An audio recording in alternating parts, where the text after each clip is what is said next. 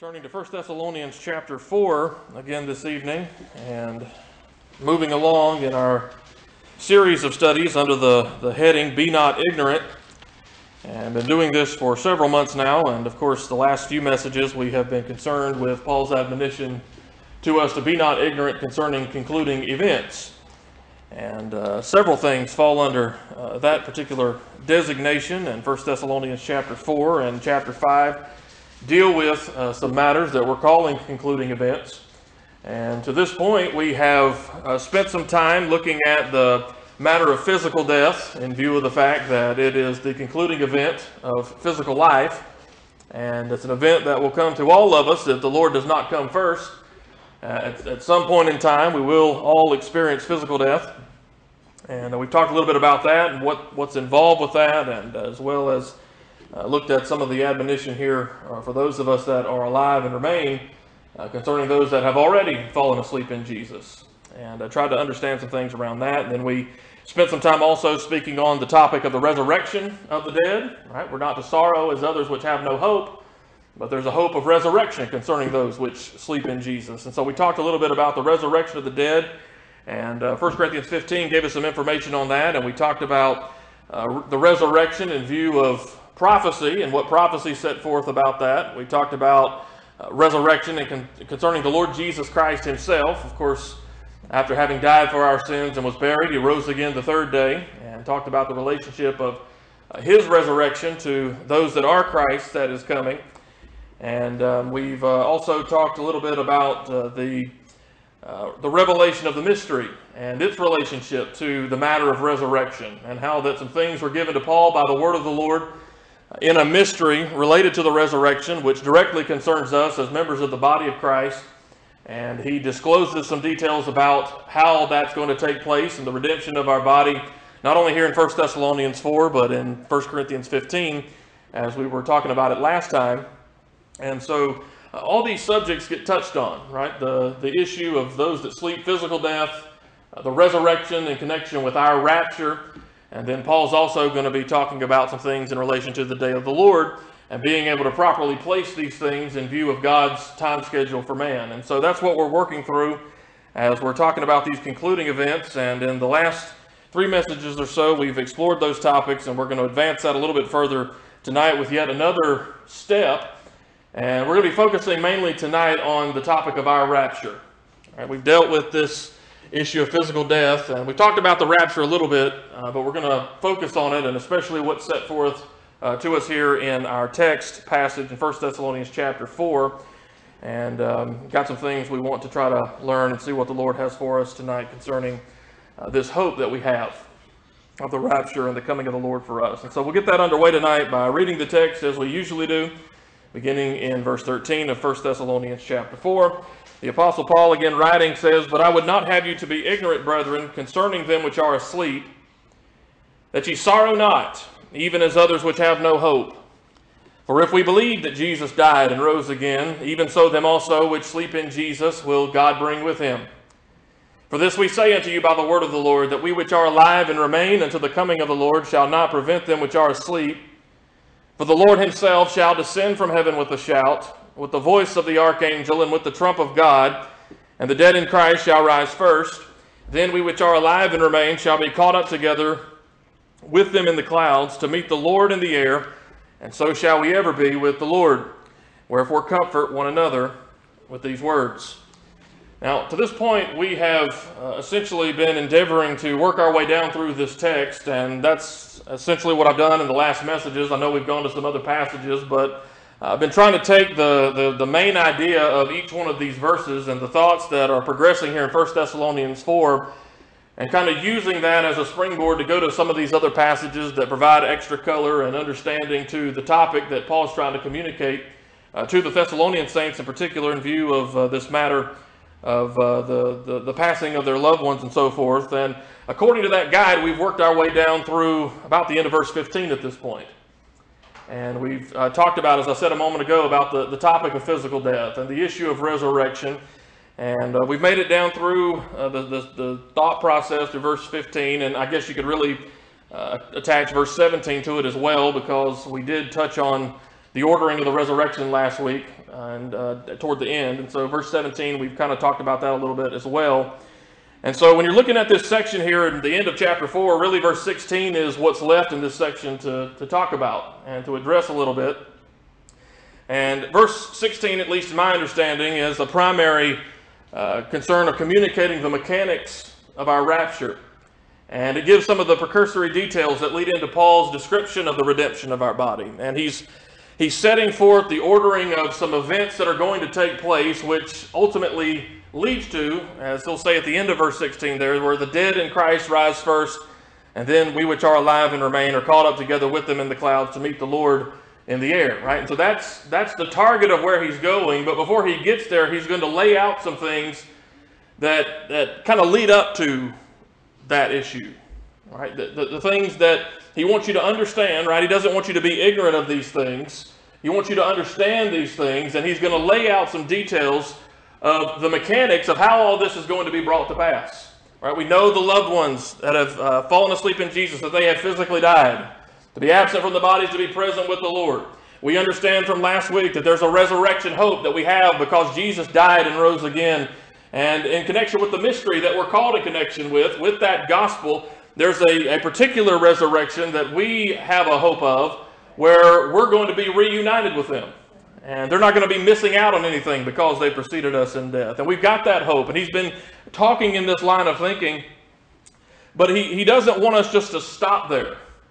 He wants you to understand and not to be ignorant of some specific things that are going to be happening so that you can place that, understand when that's going to be happening, and so that as you understand when and the how and the why that's involved in the things that lead up to that resurrection, you're not shaken in mind by the things that are happening around you or misinterpreting those things, but you've got a clear-cut ordering, so to speak, of events that are going to be taking place that is ultimately going to result in the resurrection of the dead and the transformation of our bodies that are alive and remain where we're caught up together to be there with the Lord. And so in verse 16, he's laying out some of the details about that. And the reason that he's giving you that detail is because understanding those aspects of the mechanics of how it's going to take place are designed to be part of what effectually works in you to produce this hope that these words are supposed to give you. You remember he started off this whole issue is that the people are sorrowing, and he doesn't want them to sorrow even as others which have no hope. The words are designed to bring about comfort. And he'll reiterate that as you get down to the last verse there of chapter 4, where he says, "Wherefore comfort one another with these words." The design in all of the words that he's given here and everything that he's saying is for the purpose of giving you hope and providing you comfort. And so he's not just giving you some stale details of the coming of the Lord and what's going to be involved in that and letting you understand where that's supposed to be placed, as just some exercise in theology or in events. No, understanding those things and the ordering of it and how it's going to take place is meant to be understood so that it provides comfort and hope in relation to these concluding events. Right? There's hope in that. That's part of the effectual working of the doctrine that he's communicating. And so, in his mind, the way that he's conveying this is he wants the Thessalonians, and us by extension, to understand that the hope that he's talking about, even in resurrection, is not just a general hope. Right? Even understanding the mystery nature of it, and what had been given to him by the Lord, and in relation to the resurrection and all, it's not just this generic hope of we have a hope of resurrection at some point that this is going to be. That's good, and that's true. But there are some specifics to that he doesn't want us to be ignorant of. A hope in that, which he's communicating, in which that hope also involves a salvation from some things. A hope that involves some salvation from some things that it makes it all the more blessed, right? There's another scripture that calls this event of the rapture and would term that our blessed hope, right? We have a hope in Christ, and there's a blessedness to that hope.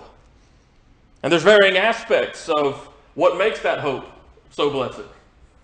Yes, it's resurrection and that hope, and it's the hope of reunification with those that have gone on before. That's a good hope, and that's a good comfort.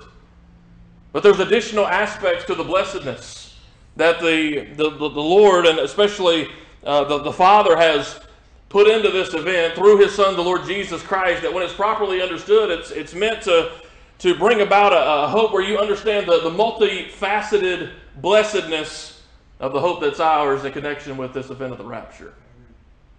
And so it's not to be a dry doctrine. There's a salvation hope in connection with it. And Paul will even allude to that a bit as you read on down through in chapter 5 and so forth. And he talks about some other things. He'll come back to it as you look at verse 8 of chapter 5.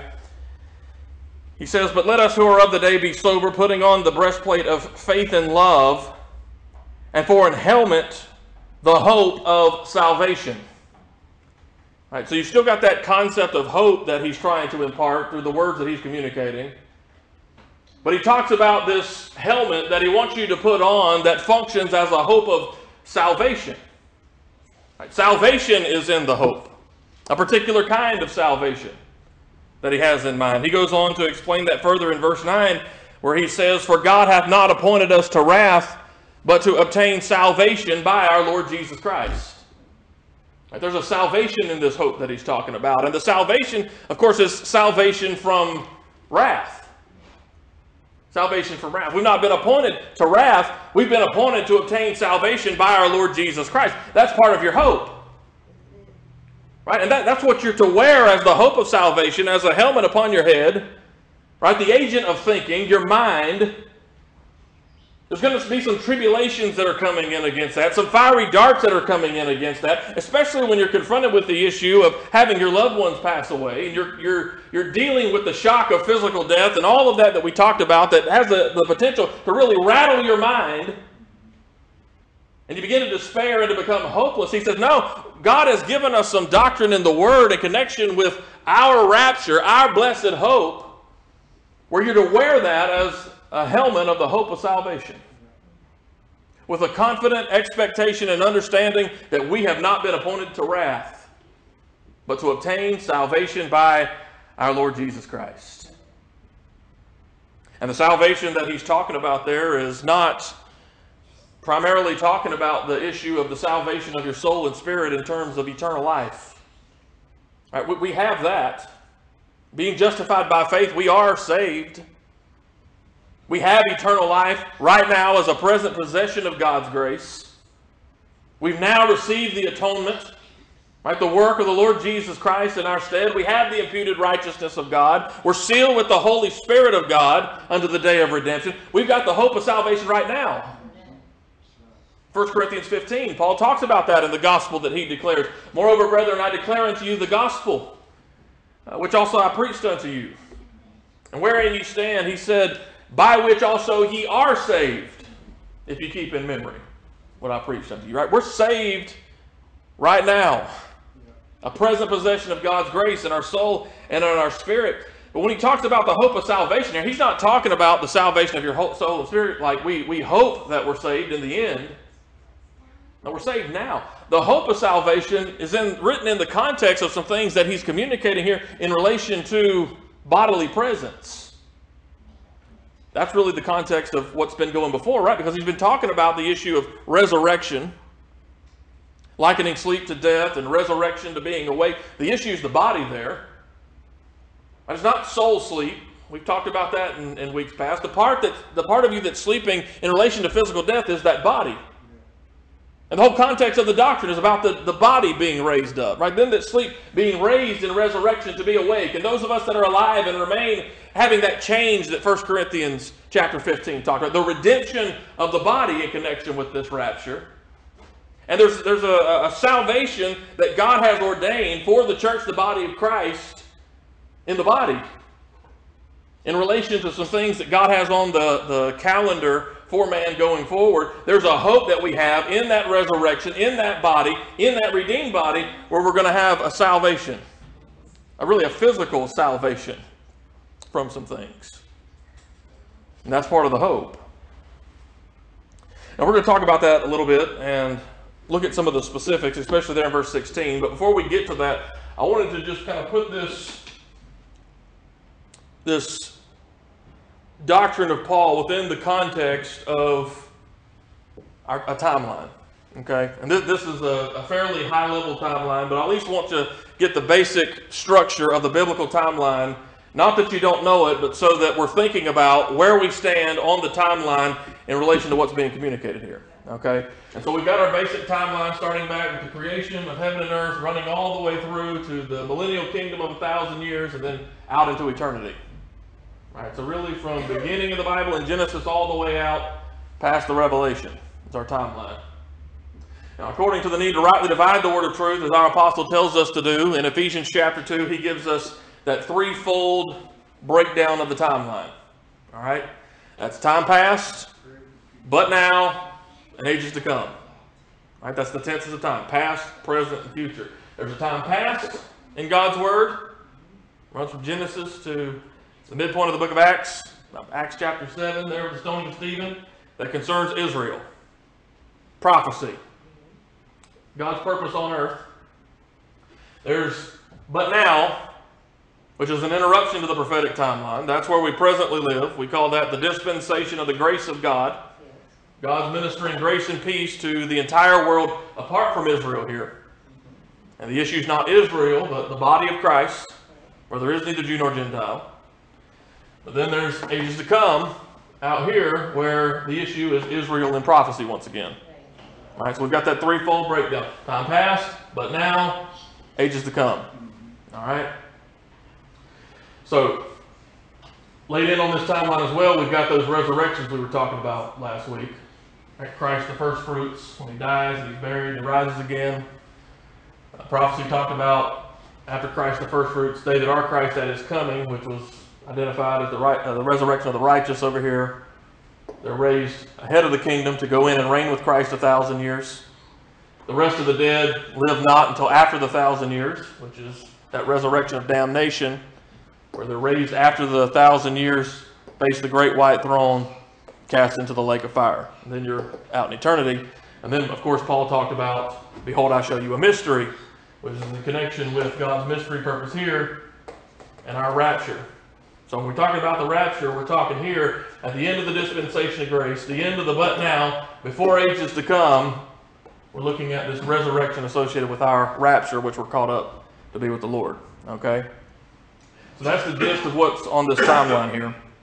And there's a lot that could be said about the timeline, of course, but the main thing that I'm wanting to remind you of with this is that as you look at this picture, you've got a continuous timeline, but the dispensation of grace in which we live today, that's a time gap or an interruption, so to speak, in prophecy. Paul identifies this as a mystery. It was something that was not spoken about by the prophets. It's not spoken about by anyone until it was given to the Apostle Paul by special revelation of the Lord Jesus Christ. Okay? It's a mystery. It's an interruption. You take this mystery out, you can slide the timeline over, and prophecy continues on. And that was the expectation when nobody knew about this. Right? You're back here in time past. The Lord Jesus Christ comes. He's rejected by Israel and crucified and buried, and he rises again. There's about a year period of time following his ascension back to the Father, where repentance is offered to Israel. You've got the early Acts period in there where repentance is offered to Israel, giving them an opportunity to change their mind concerning Jesus as their Messiah. Under the ministry of the Holy Ghost and through Peter and the apostles testifying there. And they are rejecting that. Right, 3 times in the early chapters of the book of Acts, Israel's given opportunity to repent and to change their mind concerning the identity of their Messiah and Jesus of Nazareth. And they end up blaspheming the Holy Ghost. Right, they ultimately do that through the stoning of Stephen there in Acts chapter 7. And at the end of Acts chapter 7, when he's looking up into heaven about to be stoned, he says that I see Jesus standing on the right hand of God. Right? When he was, after he ascended, he had sat down at the Father's right hand, but by the time you come to the end of Acts 7, he's standing up on the Father's right hand.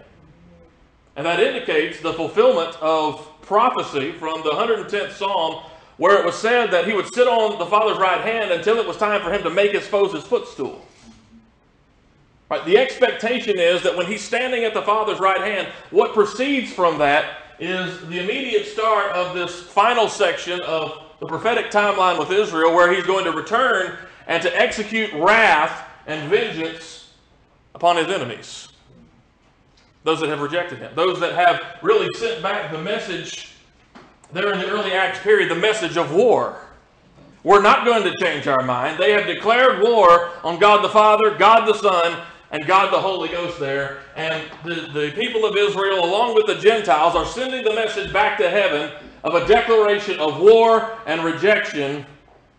And according to prophecy, when Christ stands at the Father's right hand, prophetically, that's exactly what he was preparing to give them. And what prophecy called to be given to them. Warfare, wrath, destruction. Right? In flaming fire he returns, taking vengeance on them that know not God. Prophetically, that's what was set to take place and what was revealed to take place. But instead of that taking place, and the Lord Jesus Christ returning to execute wrath, he appears to Saul of Tarsus on the Damascus road, saves him according to grace, right? That chief blasphemer, his chief enemy, he saves him by grace on the Damascus road, commissions him as the apostle of the Gentiles, and through Paul begins to reveal this mystery where there's a gospel now that's being proclaimed to all the world, the wrath-worthy world of God's enemies, that God is extending grace and peace, and there can be reconciliation for all that will believe this gospel that Christ has given Paul to preach. And as long as this mystery period, this dispensation of grace is in effect, what is being held off is that wrath. Now the grace and peace here does not cancel that, right? But it does hold it in abeyance. There's something standing in the way here that is withholding that wrath being poured out, where God's not dealing with men according to that. Now men deserve that wrath. They're worthy of that wrath. The whole world deserved that wrath, all the way back there in Acts chapter 7. The world was right for it. God would have been right in pouring it out. But in his mercy, he extends the offer of grace and peace through Paul's gospel to all of his enemies. Right? When we were enemies, the message of the gospel of grace and peace came to us with the offer of God that if you'll believe upon the Lord Jesus Christ, that he died for your sins, was buried, and rose again, you can be saved eternally. And you can be made part of this new creation that I'm forming called the church, the body of Christ, where there is no Jew nor Gentile. Right? No difference as there was in time past. You can be made part of that. And that's what God's doing today. Now is the time of the dispensation of grace. But understand that this dispensation of grace here is not forever. At this time is characterized as the long suffering of God. And that's what he's doing here. He's suffering long with the wrath-worthiness and the sinfulness of man looking to bring about salvation. And he's long suffering.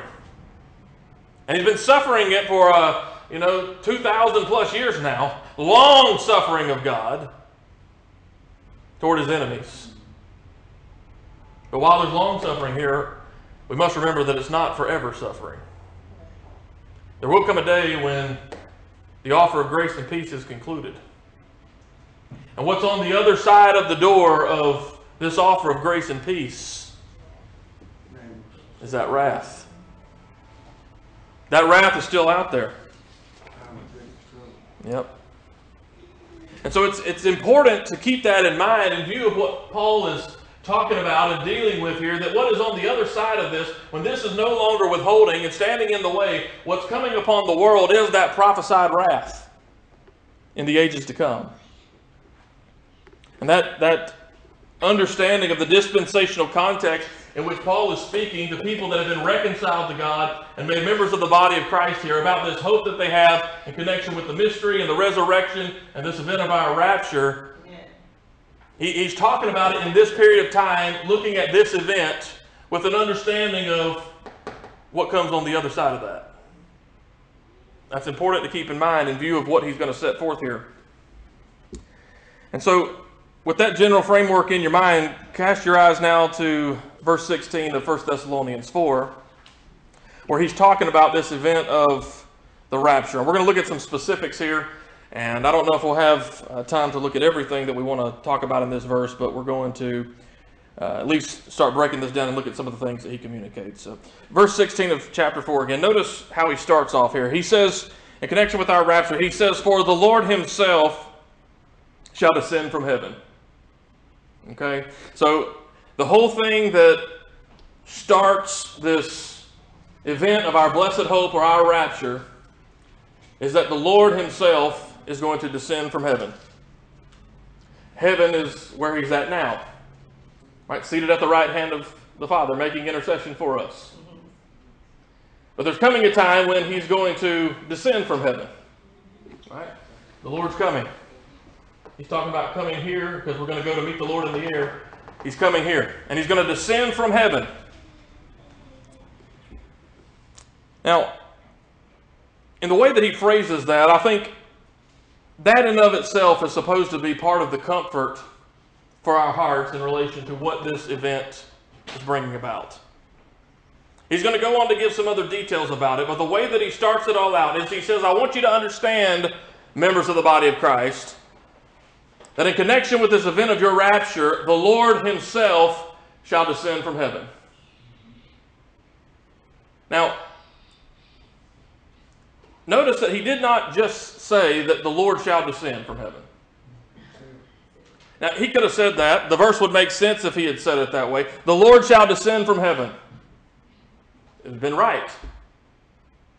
It would have made sense. But that's not the way he says it. No, he says, the Lord himself shall descend from heaven. The point in that is adding additional emphasis to the personal nature of that coming. Right? The Lord himself is coming for us. It's a personal coming, right? The Lord is coming for us. And you start to think about that, right? Don't have that to be lost on you. Because it would be easy to do to just pass over it and to read it and go on to some other things that you might find more interesting. But listen to what he's saying there. The Lord himself is coming for us. The Lord himself. That's a personal coming that he's talking about, right? He's coming in presence. When it's time to call us home, he's coming in presence. What a thought. What a glorious thing to think about, that the Lord himself is going to so honor us by showing up himself to make sure that what that event is supposed to accomplish gets fully accomplished. He's going to see to it himself that his objective in that is accomplished. The Lord himself shall descend from heaven. And you remember when Paul talks about the Lord, he's talking about the one who is the creator of every creature in heaven and earth. Not only the birds and the beasts and mankind, but also the angels, principalities and powers, and heavenly places. The Lord's the one who created all of those. When he speaks of the Lord, he's talking about the one who has thousands upon thousands of angelic attendants to stand ready to carry out his will at a moment's notice. When he speaks of the Lord, he's talking about the one who sits in the place of authority at the Father's right hand, far above all principality and power and might and dominion and every name that's named. All power is delivered unto him, and he's got the authority to be able to speak and have any one of his creatures to carry out his will.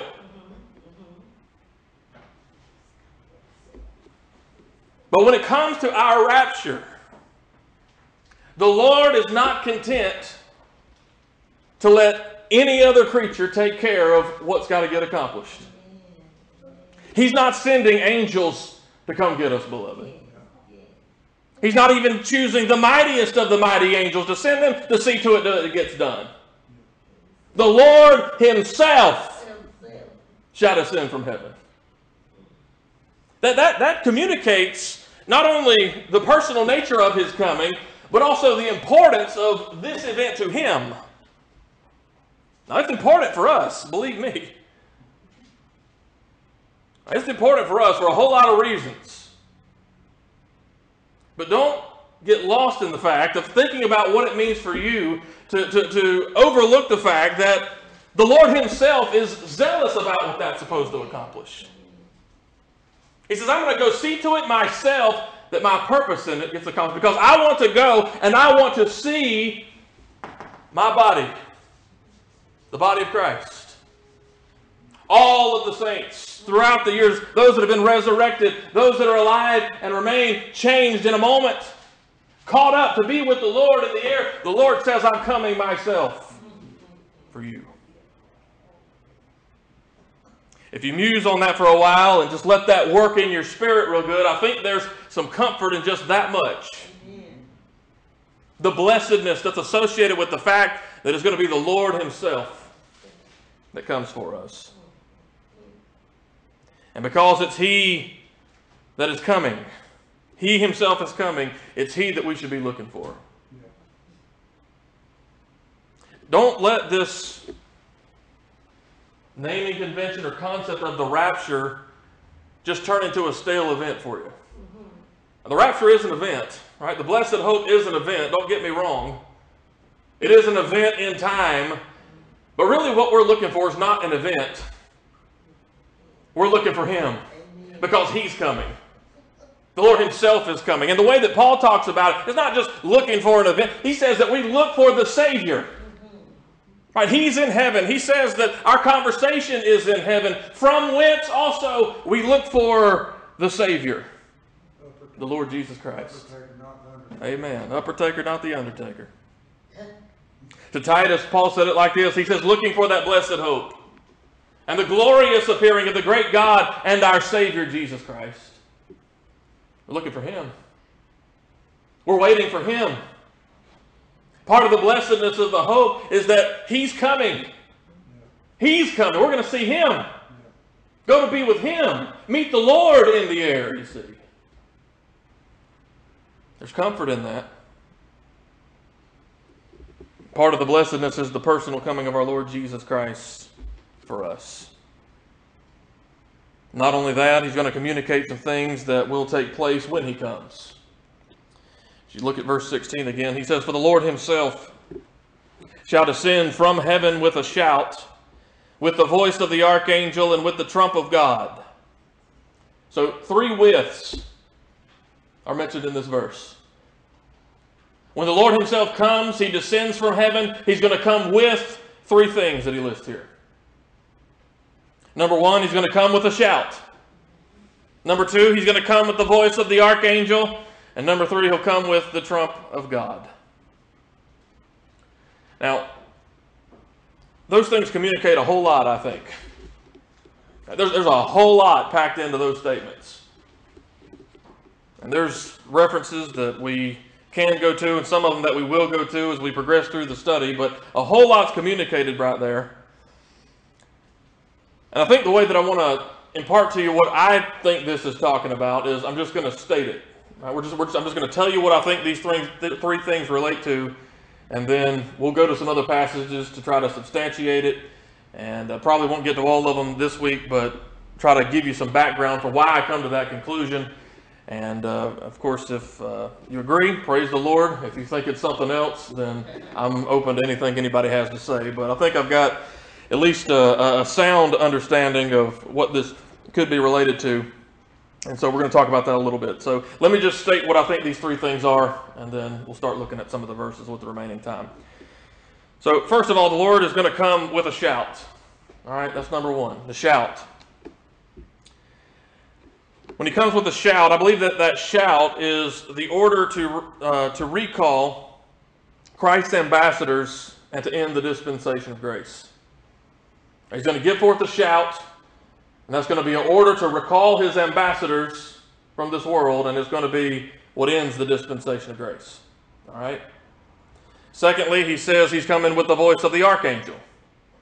Right? The voice of the archangel. The archangel is beginning to say some things. In other words, you hear his voice again in connection with this event. I believe that the voice of the archangel is given for the assembling of the angelic host of the Lord to the battle, indicating that Israel's program is now going to resume. And then he says he's going to come with the trump of God, which is the most explained and probably the most obvious of the list. And the trump of God relates to the resurrection blast of the trumpet that will raise the dead and catches the body of Christ into the heavenly places. Right? And we talked a little bit about that in 1 Corinthians 15 last week. So the shout, the voice of the archangel, and the trump of God. The shout, the order to recall Christ's ambassadors, and ends the dispensation of grace. The voice of the archangel is the assembling of the angelic host of the Lord to the battle, indicating God's program with Israel is resuming. And the trump of God, the resurrection blast to raise the dead and to change those that are alive and remain as we go to be with the Lord in the heavenly places. So, we're going to look at that, look at some of the background for it, and show you why we come to those conclusions. And so, let's just take the first one, and that may be all the time that we have for the study tonight. But first of all, we learned that when the Lord himself descends from heaven, the Apostle Paul says that he's coming with a shout. He's coming with a shout. Now, when you start looking for the definition of what this shout is in reference to, what I believe you'll find is that the shout is often associated with an order or a command that arouses movement or change. Right? It's an order or a command that arouses movement or change. Oftentimes in a battle context, you'll find that a shout is a stimulating war cry. It's a war cry. And it's meant to signal to soldiers to engage in the battle or to move into place or to take alternate action to what has been given to them before. It's a signal shout or a command where it's going to change some things. Right? So some things are being reordered, as it were, by the shout and the order of the command that comes.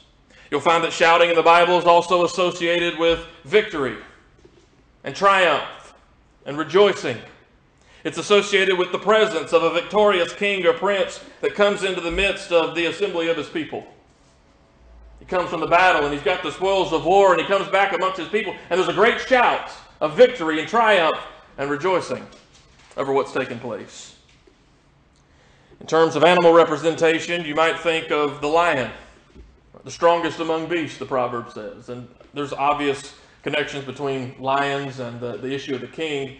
But if you were talking about a shout in that kind of context, you might think of the shout of a lion as being the roar of a lion. He roars after his prey. Or he'll roar and instill that there's a battle cry or a shout of victory or a signal that arouses things to a changed state.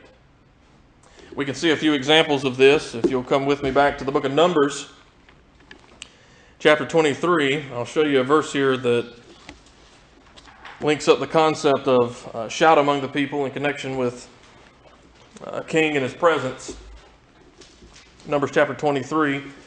This is within the context of Balaam and Balak and the desire of Balak, who hires Balaam to basically curse the children of Israel.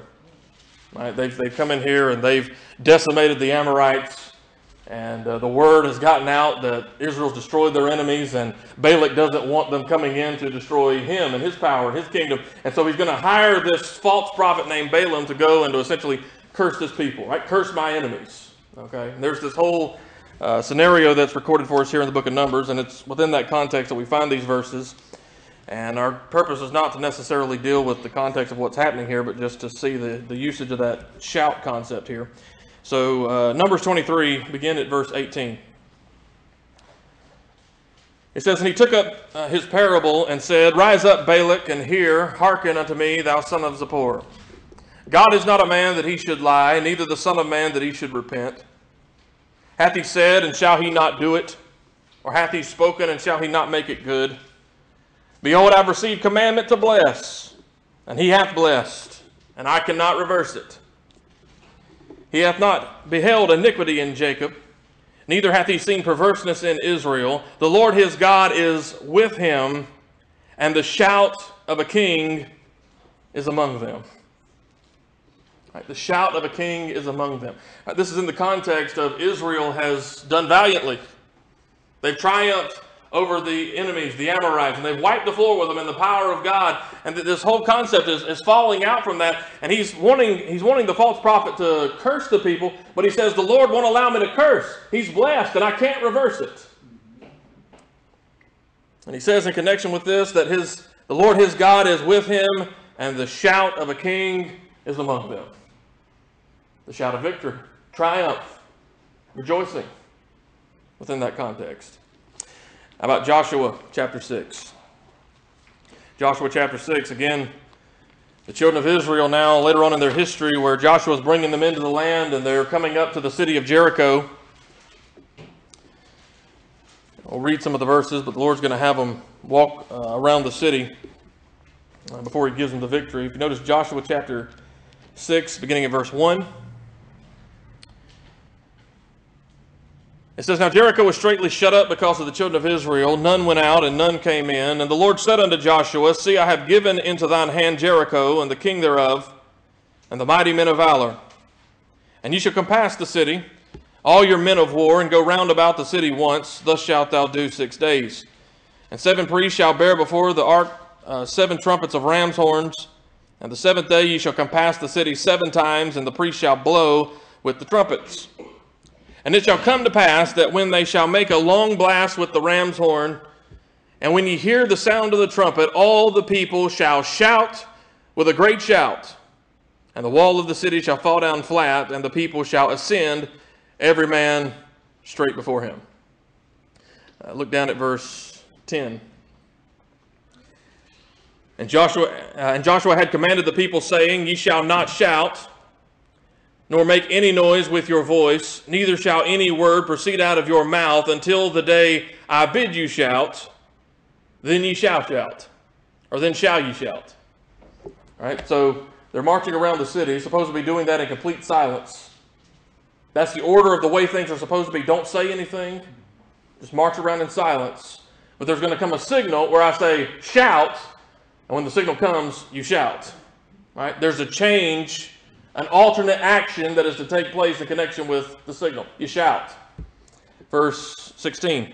And it came to pass at the 7th time when the priest blew the trumpets, Joshua said unto the people, Shout, for the Lord hath given you the city.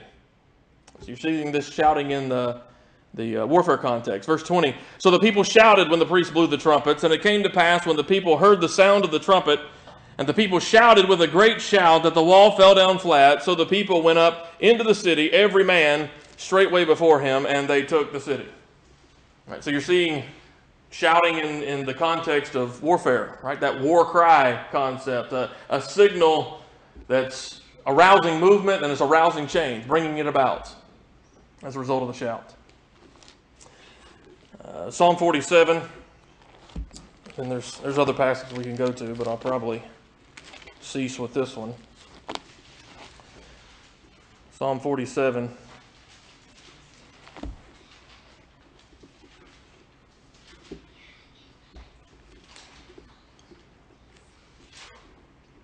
Verse 1. Psalmist says, Oh, clap your hands, all you people. Shout unto God with a voice of triumph. So now you've got the triumph concept linked with the shout. Verse 2. For the Lord Most High is terrible. He is a great king over all the earth. He shall subdue the people under us, and the nations under our feet. He shall choose our inheritance for us, the excellency of Jacob, whom he loved, Selah. Right, so he's talking about the Lord causing him to triumph, and he's reigning among the nations. Right, he's going into this issue of the kingdom, the kings among his people. As he's describing that in verse 5, he says, God is gone up with a shout, the Lord with the sound of the trumpet. Sing praises to God, sing praises unto our King, sing praises. For God is the King of all the earth, sing ye praises with understanding. God reigneth over the heathen. God sitteth upon the throne of his holiness. The princes of the people are gathered together, even the people of the God of Abraham. For the shields of the earth belong unto God. He is greatly exalted.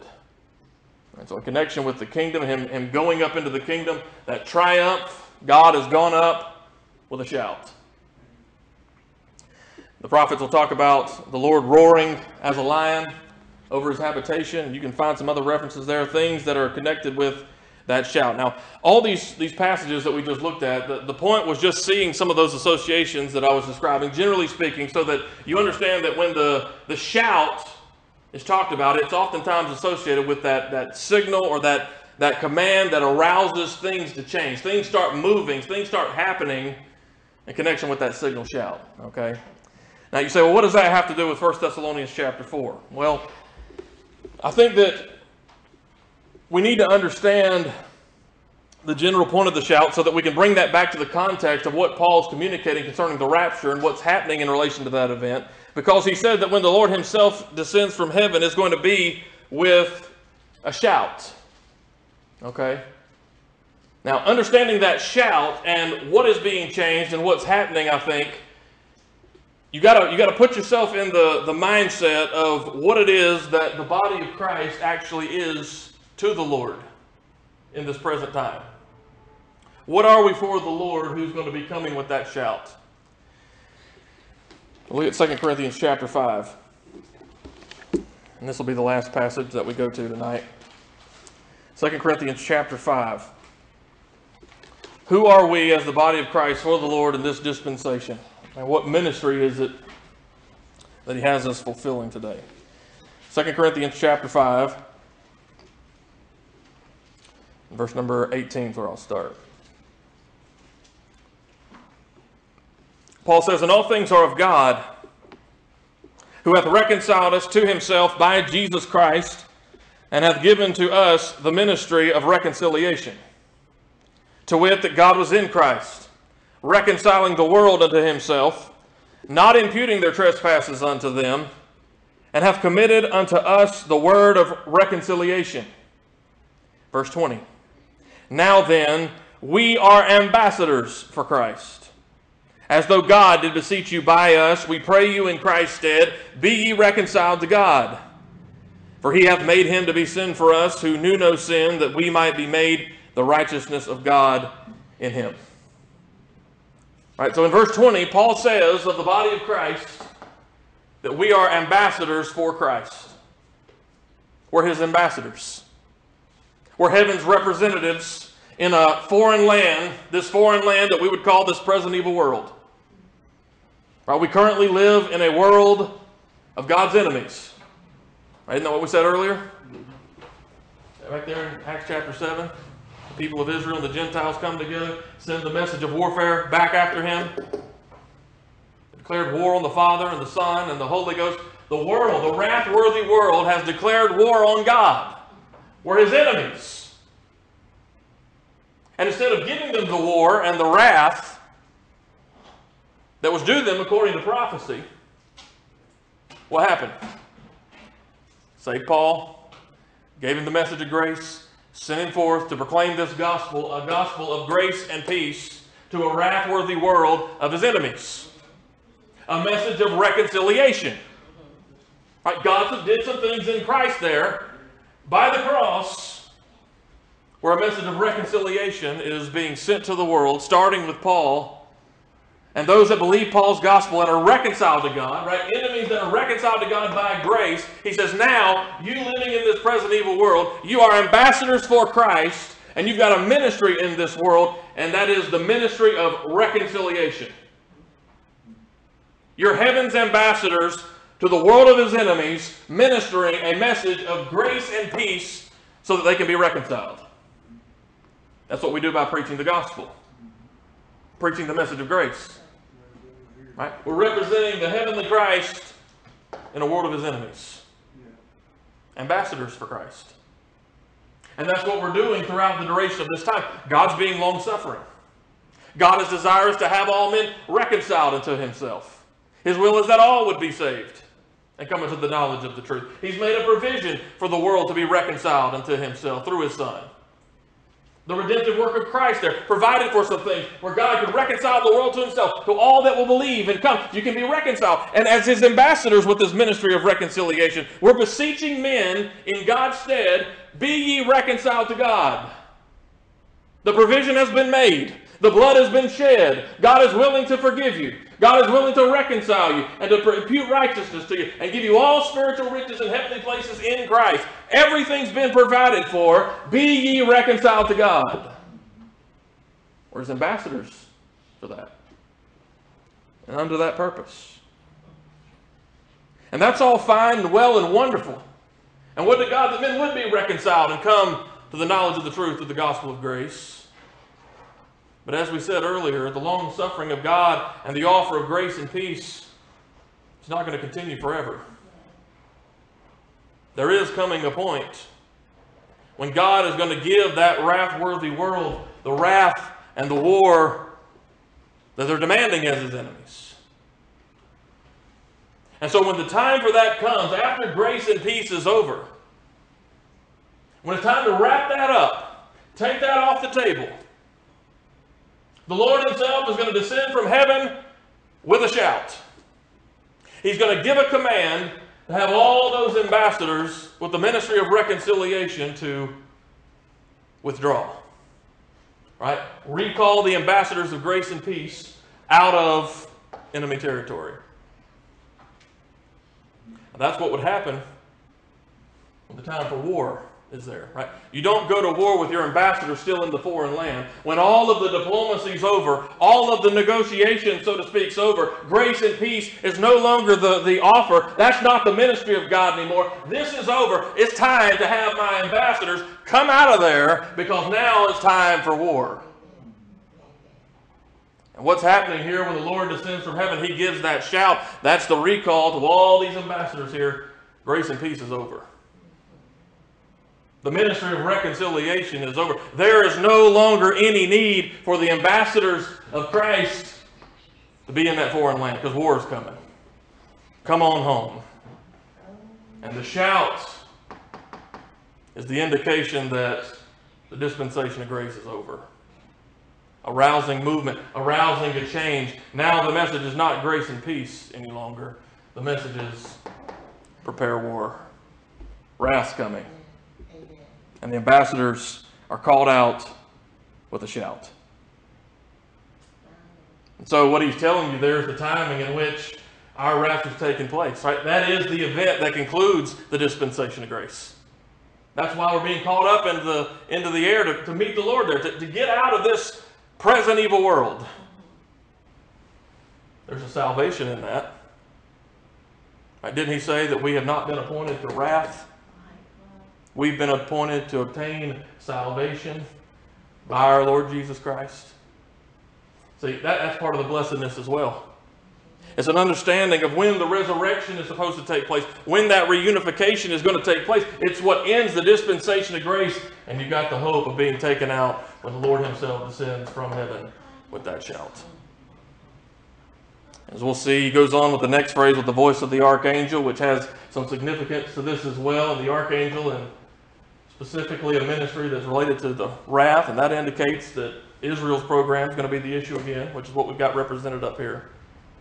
And then the trump of God in connection with that resurrection. And we'll work through that and look at some other passages. But tonight we just wanted to kind of get this underway and start looking at this topic of our rapture, put that within the dispensational context, and understanding that he's communicating this so that you can position in your mind exactly when all that's going to take place, and the fact that we're going to be called out and have that hope of salvation from that wrath. We'll say some more about that in the weeks to come. Amen? Amen. Hope that was a help to you tonight. We'll close in prayer. Our gracious God and Father, we thank you for the time tonight. We thank you for the saints. We pray that you take this word, minister it to hearts, and may it be useful in the foundation for the things we'll look at in the weeks to come. We'll give you all the thanks and praise in Christ's name. Amen.